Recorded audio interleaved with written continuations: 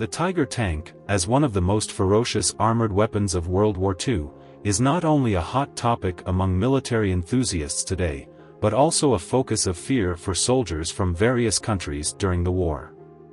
This is demonstrated in the classic TV series, Band of Brothers, where the well-trained and tank-supported Easy Company still struggled when encountering Tiger tanks. So, what tanks during World War II had the ability to confront the Tiger head-on? Let's take a brief look today. The Soviet Army made great achievements in the construction of armored forces, and in terms of both scale and tank technology during World War II, they were considered the top opponent of the German Army. T-34 series as one of the most numerous tanks during World War II, the Tiger tank certainly had encounters with them, but strictly speaking, the T-34 series cannot be considered a qualified opponent for the Tiger tank, at least not in terms of technical performance.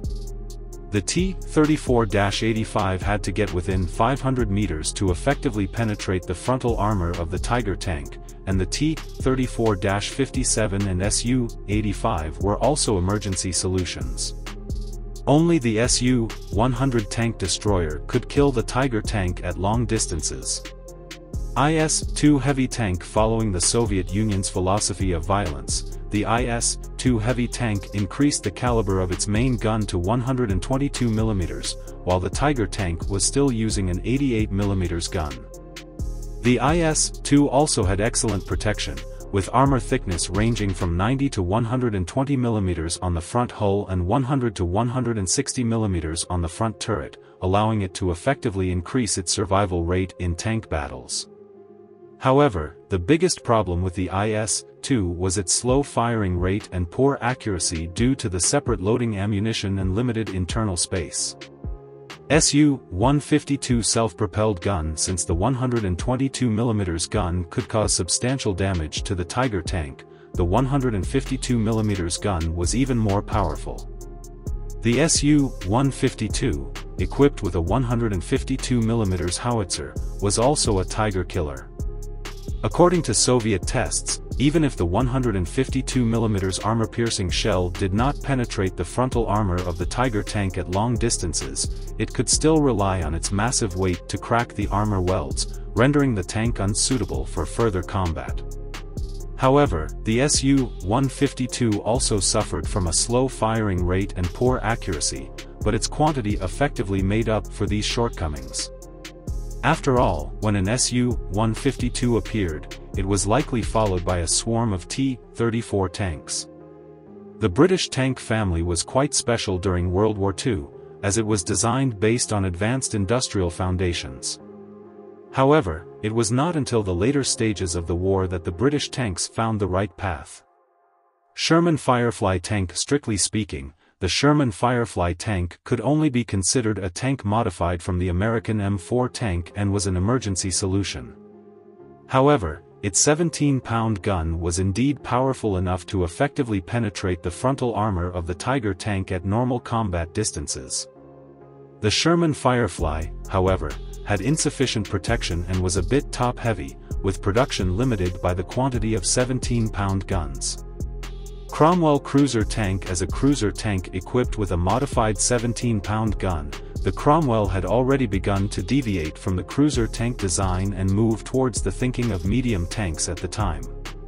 However, it still had shortcomings in its chassis design, which prevented it from installing the full 17-pound gun, reducing its firepower and making it unable to threaten the Tiger tank at long distances. Centurion tank. As the culmination of the British tank family during World War II, the Centurion had excellent overall performance and resembled a main battle tank. Its 17-pound gun naturally had the capability to effectively deal with the Tiger tank, and its maneuverability was also not bad. However, its early protection was a bit weak, and it only made a brief appearance on the battlefield in the later stages of the war without participating in any major battles. The American tank series was a late bloomer, as it did not have a decent tank design concept before World War II and gradually developed one during the war. M4 series. Overall, most models of the M4 series could not single-handedly confront the Tiger tank head-on. It was not initially designed to be an anti-tank weapon, and only later improved models such as the M4A3 had this capability. Although it had comparable protection to the Tiger tank, its firepower still struggled to compete, and the better M1A2 gun was only installed after the war. The M4 series also had strong points, with the fastest rotating turret in World War II and a rare gun stabilization system at the time. These two features provided a certain advantage in combat. M10 Wolverine Tank Destroyer. Although the M10 Wolverine Tank Destroyer was specifically designed for anti-tank missions, it was not quite up to par. The early installation of the M7 76.2mm anti-tank gun did not have the capability to confront the Tiger tank, and the manual turret rotation was too slow, taking a full 2 minutes to make a complete turn. Fortunately, it later received the 17-pound gun, with a few M10s being equipped with it, giving it the ability to threaten the Tiger tank at long distances, although there were no other significant changes. M26 Heavy Tank. The M26 was the culmination of American tanks during World War II and made a qualitative leap in both design concept and technical performance. It not only could compete with the Tiger tank, but even surpassed it in frontal protection and other aspects. However, it appeared too late and did not have much opportunity to demonstrate its capabilities.